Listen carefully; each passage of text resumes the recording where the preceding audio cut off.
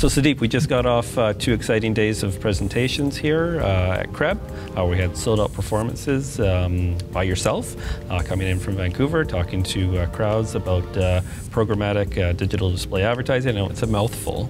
Let's break it down. I mean, the way I interpret it is that you can program where your ads go online. Am I correct? Yes.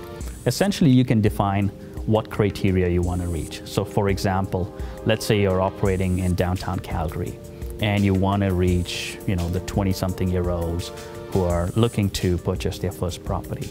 So that's a criteria, that's an audience persona, for example, that you really want to hit. Those audience sets are available in the programmatic world.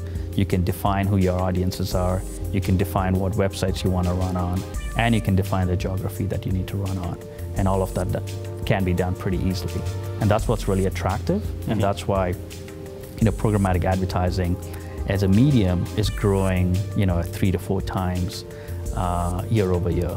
If you're still stuck in the old ways of marketing, for example, if you're still doing bus benches and traditional media, and that's all you're doing today, you're missing out on a huge opportunity to reach people in those moments of importance when they are looking for real estate services in the neighborhoods that you're operating out of. What about remarketing? I hear it a lot. I think I've probably experienced it when I've gone to Amazon and tried to buy something.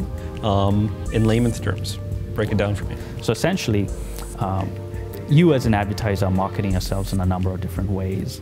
And it's, the point being is that you want to be able to get people to come to your website, because that shopping experience, that purchase decision starts with people coming to your website. That's the first point of contact, regardless if you're selling a product, a service, or anything.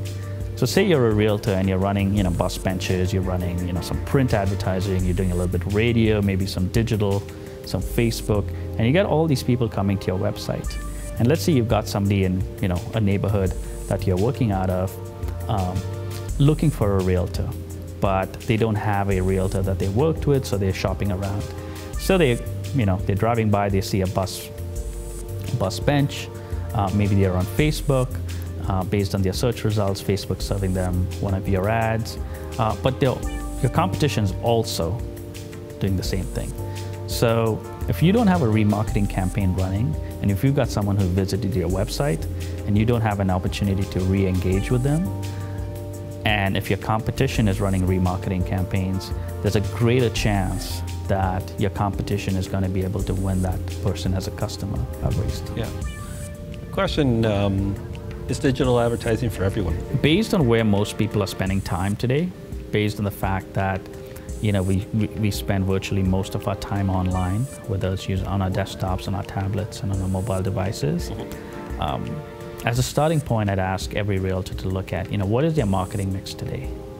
At the very minimum, you need to be having some form of search and social advertising. And I think a lot of clients that I talk to look at marketing and advertising as a cost. In fact, it's an investment that's going to help them build their business. So it is it is something that I highly recommend to everybody. And the nice thing with digital campaigns is you do get that data at the end of the campaign. On the flip side, if I love digital advertising so much, should it be the only thing I do?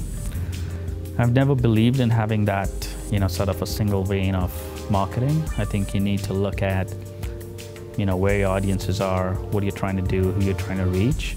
And digital marketing may not always be that answer, but it should be part of your overall ecosystem. So the nice thing with digital, it's flexible, you get the data, you can adjust your campaigns on the fly, and you can test different theories.